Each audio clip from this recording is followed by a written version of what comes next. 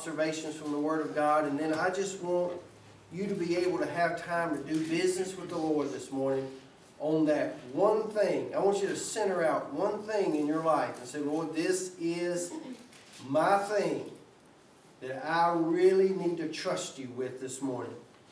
Verse number 5. We will rejoice in thy salvation. And in the name of our God, we will set up our banners. The Lord fulfill all thy petitions. Now know I that the Lord saves his anointed. He will hear from his holy heaven with the saving strength of his right hand. Verse number 7. Some trust in chariots, and some in horses. But we will remember the name of the Lord our God. They are brought down and fallen, but we are risen. Y'all claim that this morning. And stand aright. Save, Lord. Let the King hear us when we call. Amen? Let's go to the Lord this morning with a message entitled, I Will Trust You, Lord. Father God, we come to you right now in the wonderful name of Jesus. And Lord, we thank you that we have the ability to come before you and lay our petitions at your feet today. And Father, I pray over this congregation right now in the name of Jesus. Father, we are still new into a fresh year. Father, the old things can be passed away and the all things can become new according to your holy word. So Father, right now, if there be anything that is coming against your people, we claim right now in the mighty name of Jesus that we will trust you with it. We will turn it over to you. We will put it into your hands, which means taking it out of our hands. And Lord, we will make sure that we do not pick it up again, because every time we handle it, it gets our fingerprints on it and ends up being a bigger mess than when we ever started. So Father, right now in the name of Jesus, we claim this word over our situation, over our troubles, over our concerns, over our one thing that you need to handle, Lord, in your will and in your timing. And we claim that in Jesus' wonderful name. Amen. Amen. You may be seated. First thing we want to talk about this morning is found in verse number 5. And I want you to kind of key in on this. We're going to take a few parts out of these verses this morning. And if it resonates with you, just don't be ashamed at all to just say, praise God. Because here's what's going to happen already. I can feel it and I can sense it in my spirit. That you don't want anybody to know that you've got one thing that's bothering you in your life. Amen? We're real quick to tell people all about all kind of situations. But when we got that one thing that's going on in our lives, a lot of time we camouflage that, do we not? And so when God begins to speak and you begin to hear silence in the house, guess what silence is? It's actually a whole lot of quiet amens. Amen. Hey, I've been standing here long enough to where I know I can read people's faces, I can read your eyes, and I can tell when you got that one thing. Can we just get it out of the way right now, and just say we all got one thing? Praise God. You know what we just did? We just took the yoke away from the enemy. Now the enemy can't make us sit there like we're all nice and proper and we ain't got nothing wrong with us. Amen? But now look what the Word of God says in verse number 5. He says, we will rejoice in your salvation. You know what? When I began to read this and prepare this message, God just made a few observations before we get to the meat of it that I want to share with you this morning. Would you testify with me this morning that one of our problems as people of God is we spend so little time rejoicing and so much time complaining? Amen? He said, I want you to just start with rejoicing in the fact that you're saved. Amen? Not only saved from a devil's eternal hell, you are saved from tomorrow. You are saved from the one thing that's going on in your life. If you would just grab hold of the fact that when you rejoice, devils flee. But when you complain, they all come to your party. Amen? Misery feeds misery. That's right. Praise runs it off. So he begins this message this morning telling all of us, spend more time telling the world, telling yourself what God is doing for you, instead of so much time telling what the devil's doing to you. Oh, Lord, if we could get a hold of that this morning. Amen? We talk about it a lot of times. We use cliches like out-praising your problems, right? And out-praying your problems. And those are pretty little flowers. We can make plaques out of them, and we can make T-shirts out of them, and we can use them over and over again. But the bottom line is, just because you wear it doesn't mean you live it. And we got to outpraise those situations that are going on in our life. He said, you know what? He made up his mind. We will rejoice in the fact that God has saved us from hell and He saved us from tomorrow. And praise God, He saved me from myself. Amen. Amen. Can I get a witness in the house this morning that you've been saved from your own self? That's right. If you don't believe me, you just walk a mile in some people's shoes and listen to their testimony of how they were on a course of destruction that they set out themselves to pursue. Right. Amen? Make decision after decision after decision, knowing that destruction was the end of the line for them. And every single day they would wake up and make a new plan to go a little bit deeper and a little bit more depraved and injure themselves and the people around them just a little bit more every day until Jesus got a hold of them. Thank you, Lord. Oh, we need to be shaking the bushes this morning. When Jesus got a hold of them, they got radically changed. And now all of a sudden they can testify. Every time anybody will listen to them, God not only saved me from hell, He saved me from me. That's right. That's right. And you don't have any problem getting a rejoicing out of those folks. Amen? But guess what? We're all those folks.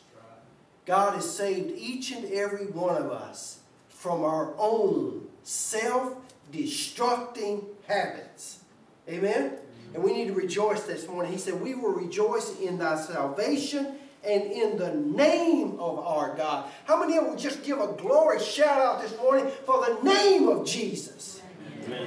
And the power that comes through the name of Jesus Christ. And I began to think about that a little bit this week. And I began to think about the names of Jesus throughout the Word of God, throughout the whole Word of God, but particularly through the New Testament. And I love that when the Lord says, I am the light of the world. How many of you have ever walked in darkness? That's right. When you've walked in darkness, you know what the beauty of light is. Amen? When you hadn't been able to see what's right in front of you because of the darkness that you've walked in, you begin to appreciate the light.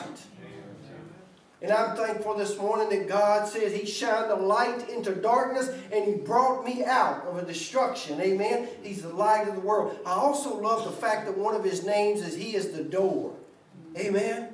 I love the fact that in my life, and I know in some of y'all's life too, that y'all lived a life where it just seemed like you were constantly beating your head up against the wall. Amen? Can anybody give a shout out that you're glad you finally found the door? Amen. I didn't know what was on the other side. I just kept hitting the wall and hitting the wall and hitting the wall until Jesus said, you know you got a door. When I walked through that door and I saw the glorious truth that was on the other side, guess what? I don't have to live in darkness anymore. How many of you know He says, I am the great shepherd? He's the shepherd that leads us each and every day of our life. He is the resurrection and the life. How many of you know He calls Himself the vine? Amen? That where I get my daily strength and my daily courage to get up and just move and have my being. I'm here to tell you, spend more time just speaking the name of Jesus. And I guarantee you that one thing that you have trouble trusting the Lord with won't be so demonic and so overpowering in your life. Is this speaking to anybody this morning? Right here this morning He says this. He says, I will rejoice in the salvation of the Lord and in the name of the Lord. But now watch what He says here. He says, we will set up our banners. We will set up our banners, the Lord fulfill all thy petitions. Now when I got back and started looking at that, here's the one thing that my research showed me. That when He says we will set up our banners, in Caesar's day, they said that when wartime was about to break out, that they would put up these huge banners. And these banners, what they did, they proclaimed to the soldiers that it was time to go and take up their arms and prepare for battle. Amen? Here's one thing that's a problem in the church as the Holy Spirit began to speak to me when I was preparing this word. He says, that's the problem with my people.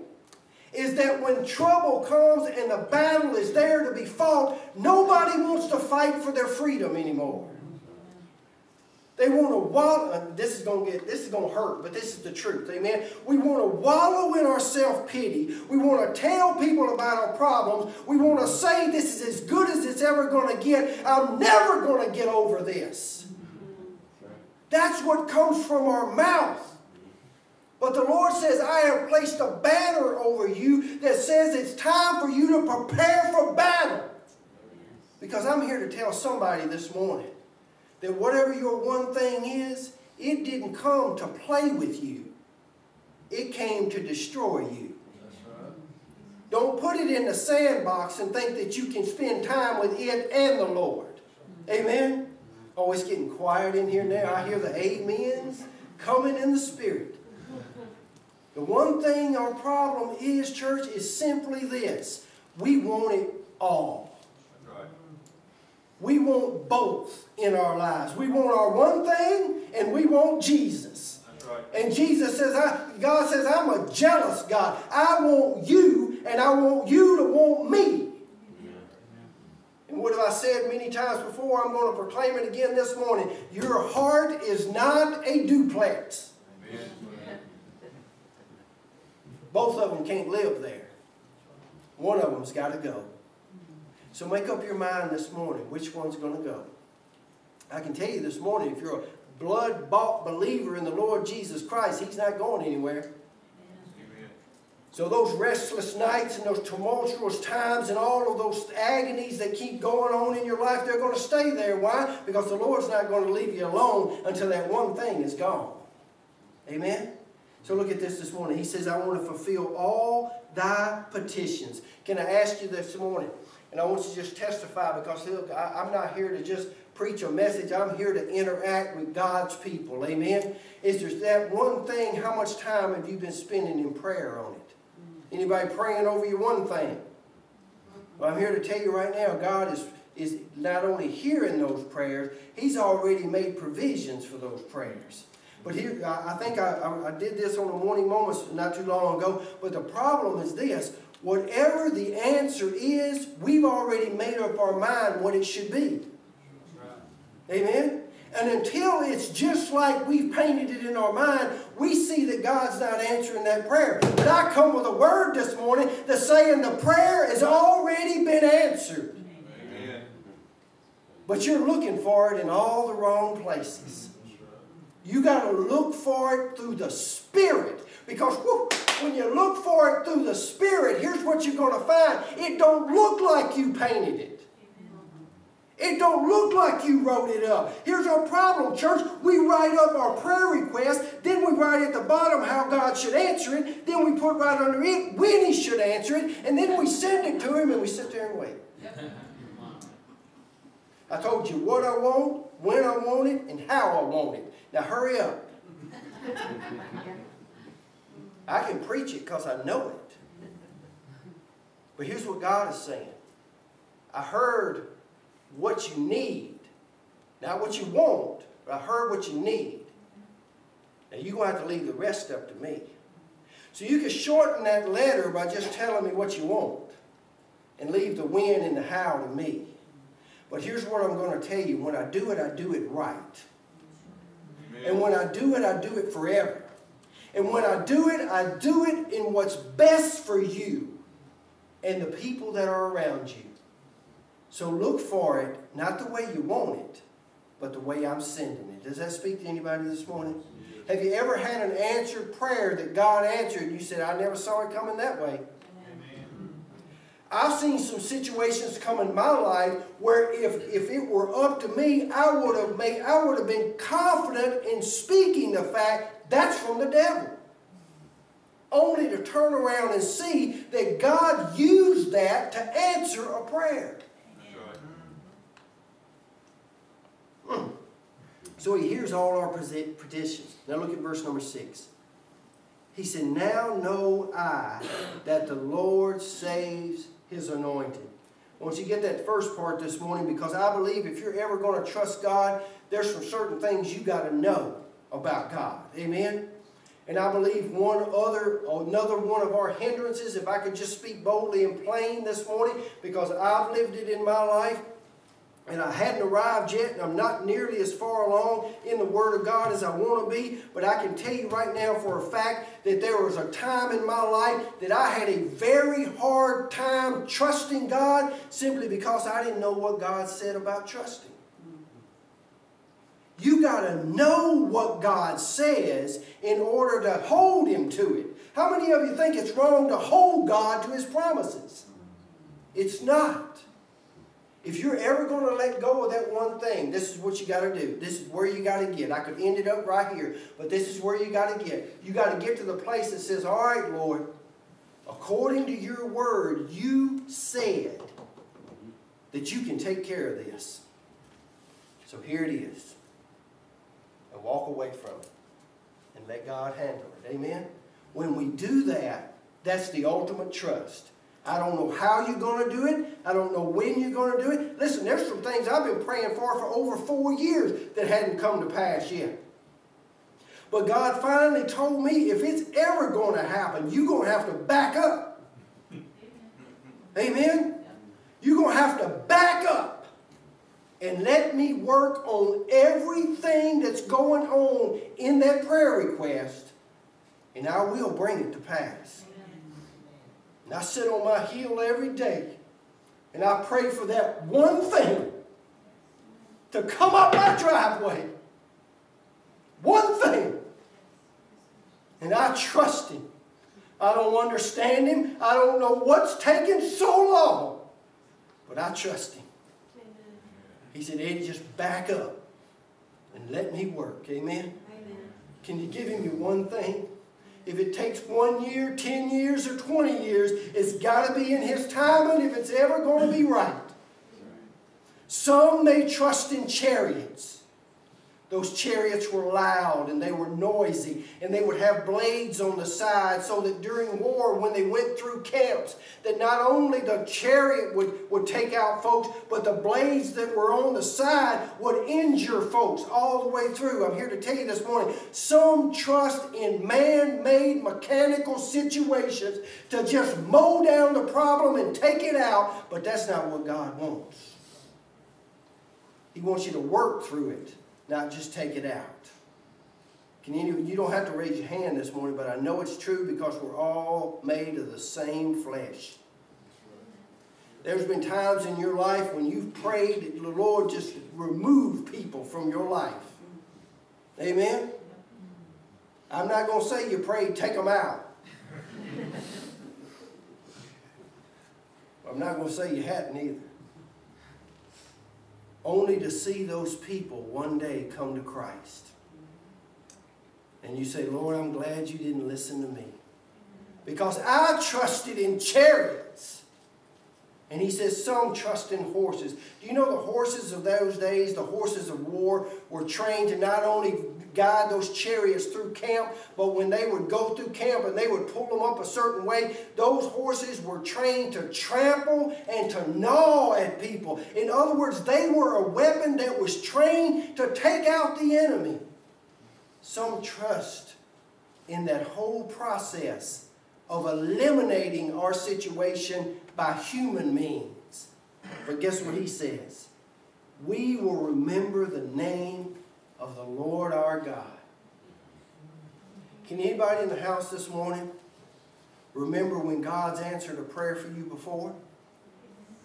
Amen? Can you remember it was because you finally trusted Him with it? Amen? Not after you've trusted everything else, but before you trust everything else. I've said this, I know, before too, but I'm going to say it again. That I've seen signs on churches that say, when everything else fails, pray. I like to say pray, because everything else fails. This morning, here's what you got to do. Here's what all of us have got to do. As for me, I will trust you, Lord, because you said in your word, let's hold Him to it this morning. Y'all want to? Greater is He that is in me than he that is in the world. Amen. When the Word of God speaks that, He also speaks, if any man, if any person be in Christ, old things are passed away and all things become new. Lord, you said in your word, behold, I make all things new. Amen? And He says something else that I want to leave you with this morning. God Himself said is there anything too hard for me? That's what God said. Is there anything too hard for God? But yet we hold on to our one thing. Because God says in Luke 1:37, for with God nothing shall be impossible. So this morning, take your one thing, put it in the palm of your hand as we sing, and lift that up to Jesus. And say, Lord, I don't know how long it's going to take. I don't know how long my heart's going to have to break. But I know this. When it comes to pass, if it comes to pass, no, when it comes to pass, it'll have to come through you. Would y'all testify to that this morning? If it's going to ever be right, it's going to have to go through Jesus. Amen? Let's stand.